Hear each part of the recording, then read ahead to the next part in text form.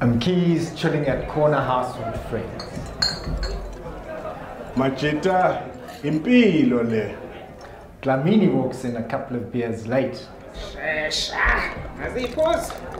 Uqolo Majita, bengibonjezelwe lezinto ngana ngaphandle.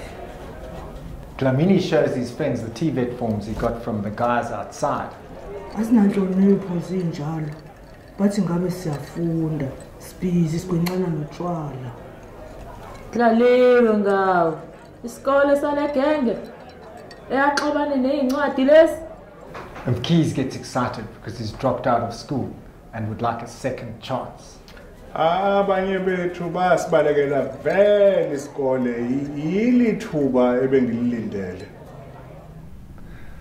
Later that evening, Dlamini excitedly walks into Mkhize's lounge with news that the TVET courses start next week. Khabazela, hey, ayikho inkomo yobuthongo. Mkhize dreams of all the things he will get once he qualifies. Ibhizinisi elithi mina, izindodla zemali kanye nesilahla sikanokusho. Ma Msomi and Gogo scrutinize the TVET forms. Ngesitupho ngesomkhize. Sibuyela esikoleni. Mina ngizohlulwa yini?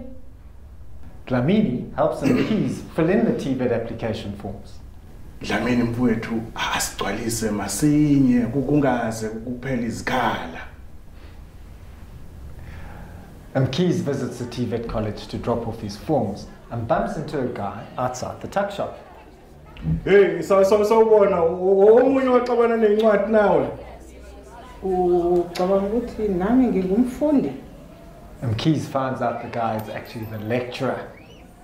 Hey, angisiye umfundi. Ngimufundisa izifundo zikagesi.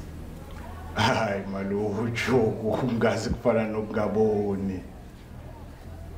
Mkhize reveals that he's applying for electrical engineering. Kusho ukuthi ngumfundi wakho.